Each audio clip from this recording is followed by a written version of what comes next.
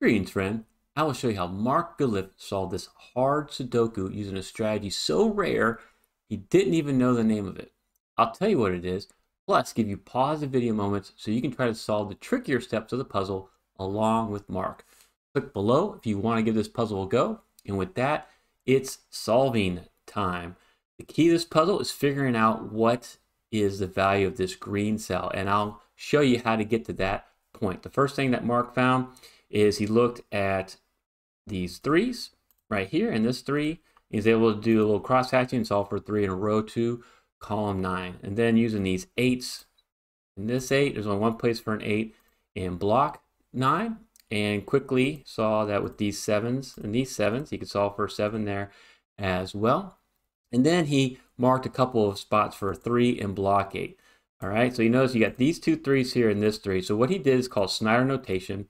Anytime in a 3x3 block, you have 2 possibilities for a candidate, you mark them. In case you solve one of these cells, you can call it, you solve one of the cells, you can solve the other one right away for that candidate. And he actually does that pretty quickly because he notices you get right here with these 2 3s and this 3, there's only one place for a 3 in block 7. So he saw that 3, displacing the Snyder mark and solving for a 3 here in block 8. Welcome to Smart Hobbies. If you're new, subscribe and tap the bell for notifications if you want to turn your passing interest in Sudoku into a fun and enjoyable hobby. After this, more cross-hatching, looking at these 2s. We solve for 2 in block 7. And then he comes up here, and this is kind of one of the critical spots of the puzzle that Travis put into this.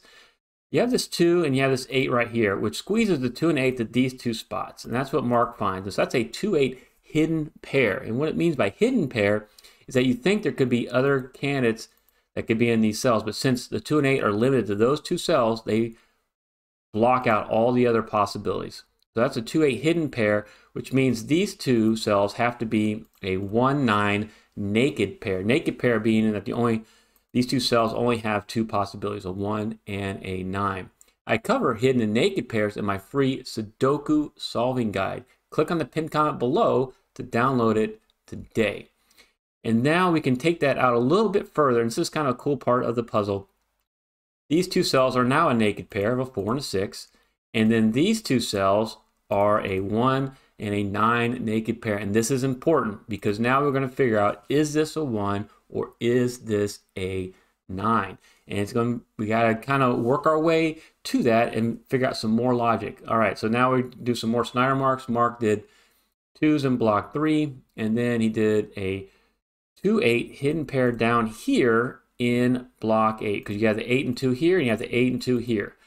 Give me a thumbs up if you spotted this hidden pair while solving. Okay, more Snyder marks. In block 8, 2 spots for 4. And then in block 3, 2 spots for a 5 because you have these 2 5s here. And now he's going and start looking for bi-value cells, BVCs I call them, and even marks a naked triple. So Mark anticipated it to be a tough puzzle. And when you do that, you have 2 possibilities here. You can continue with the Snyder marking, or you can start marking individual cells of interest that have restrictions like bi-value cells. So he does a 1-6 right here. And then he looks in column 9 and goes, okay, I got a naked triple, 2 4 6. So he has a 2 4 here, a 2 6 here, and a 2 4 6 right there.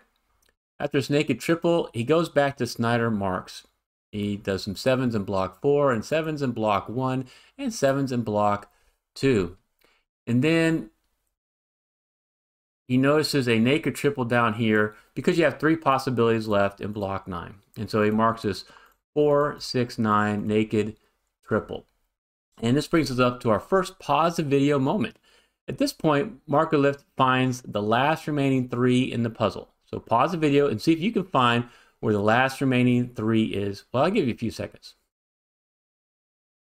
Congratulations if you spot it. You're very good at cross-hatching. For those of you who just want to enjoy the show, the 3 is in block 6 right there because of these 2 3s and these 2 3s. So Mark's able to spot that.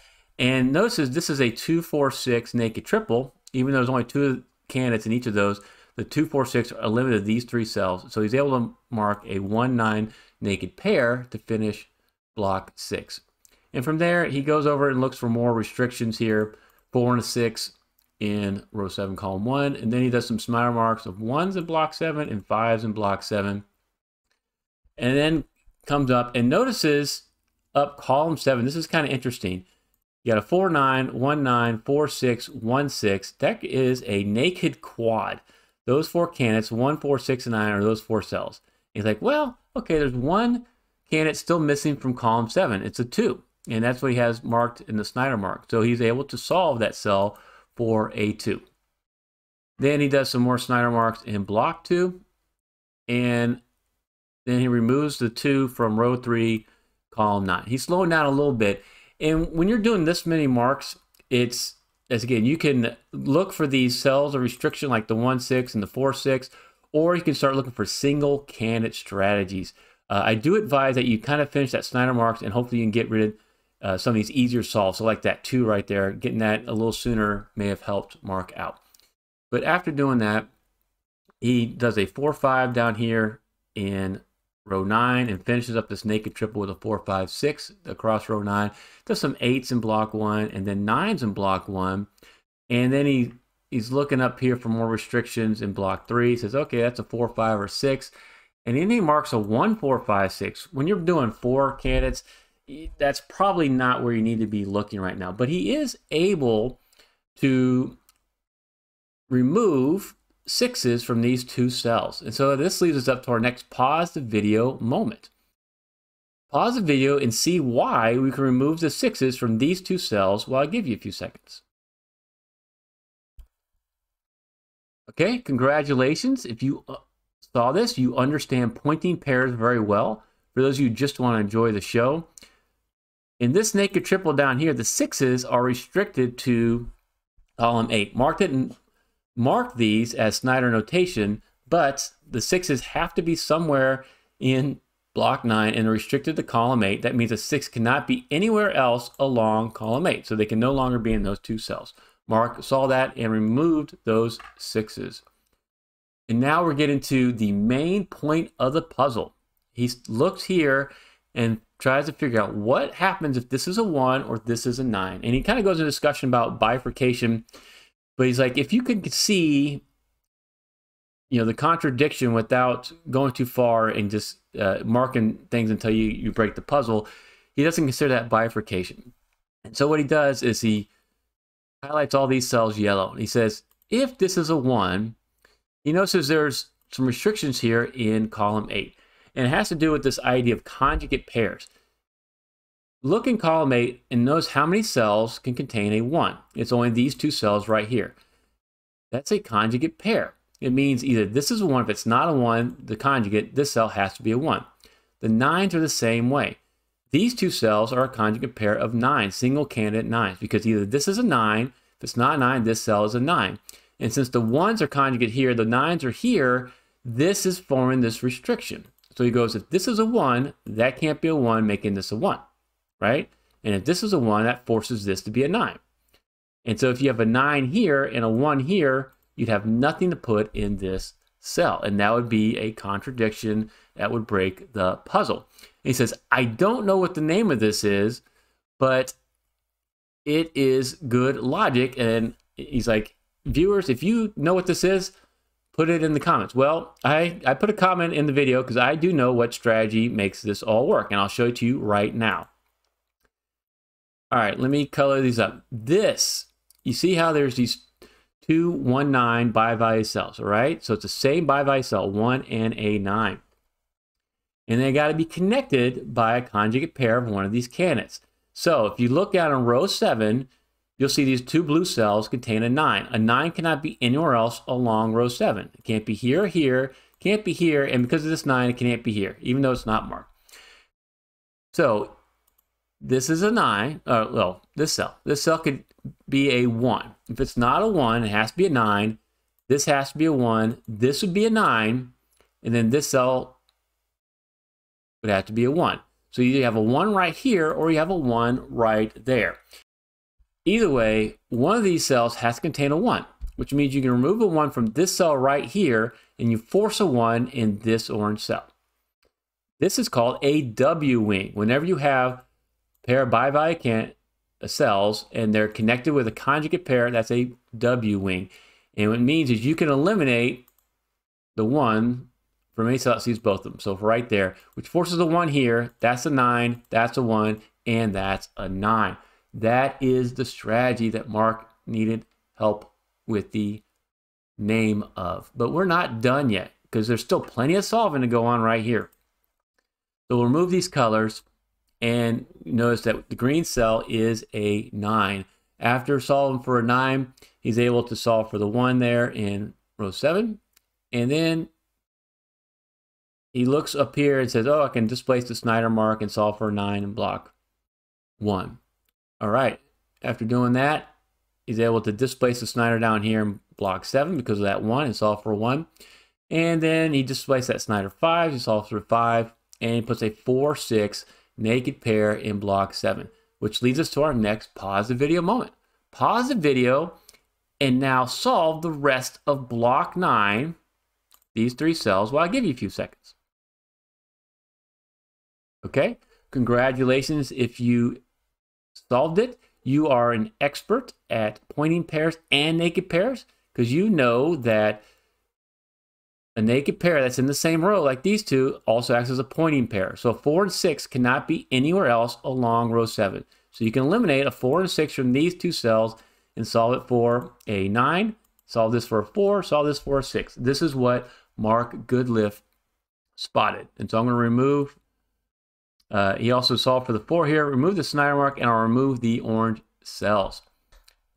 If you found value in the strategies I'm showing you in this video, please consider buying me a coffee or just click on the super thanks here in YouTube. I'd really appreciate it.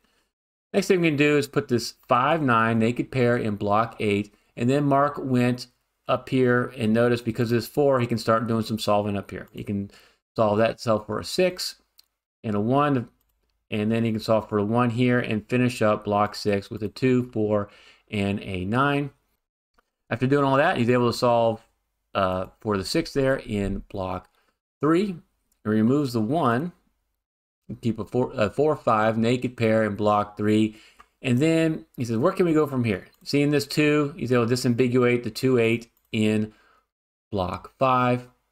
And then he does this really cool, what I call the neat naked triple trick to finish row 4. You have 3 candidates remaining here in row 4, right? We already have a 1, 2, 3, 4, 5, and 8. We need a 6, 7, and a 9. Whenever you have 2 of 3 candidates, so in this case a 7 and 9 in one column, and then one of those is repeated, the 9's repeated in another column, you can solve all 3 cells. Because you know the 7, 9 means that this cell has to be the 6, the 9's got to be the only spot it can't be, which is right here, and leaves the 7 for the 3rd spot. That's my neat naked triple trick. And Mark used that to solve those 3 cells. Then he went down here and he was able to solve for the 4 in block 4. After that, he noticed with these 2 1s, he can solve for a 1 in block 4, and he marked that 5-8 naked pair. Okay, and then he came up and he marked the 5-8 because of column 3, there's only 2 possibilities remaining. And then he finds a naked single in block 1. So this is our next pause the video moment. Pause the video, see if you can find the naked single in block 1 that Mark did. Well, I'll give you a few seconds. Okay, congratulations if you found it. You're really good at finding these naked singles. You look for the greatest restriction, which is column 2, and say, okay, I got a 1, 2, 3, 5, 8, and 9. I'm missing a 4, 6, 7. You come over here and notice the 6 and 7 are already in row 3. That means this cell is a naked single 4. You can find and solve single cells faster with this tutorial. After solving that 4, you're able to disambiguate the 4, 5 over here, is what Mark did, and then he's able to solve for the 8 right here because he's just missing a 1, 2, and 8 along row 3. But I got a 1 and 2 there, so he goes, that has to be the 8, allowing him to solve for that 5, and he puts a 1, 2 across row 3. Then he comes down, or actually back over here to block 1 and says, oh, I got the 7 right there. So that means that's got to be a 6, that's got to be the 7 to finish block 1. And then he works his way down here and disambiguates these pairs, the 5, 8 and the 5, and the 4 and the 6. Works his way back up here because I have the 7 there. I can displace one of those Snyder marked and solve for the 7 and finish row 2 with a 5. And then he says, okay, what I got next? You're missing a 6 and an 8 there. He sees a 6 there. So there's the 8 and there's the 6. Now he's working his way down columns 4 and 6. So he gets the 8 and the 2 there. And then he solves the 1 and the 2 there. Then he solves the 1, the 9 in block 5 and finishes up with the 5 and the 9 in block 8. Watch this next video to see how Cracking the Cryptic tackled another tricky Sudoku. Thank you so much for watching.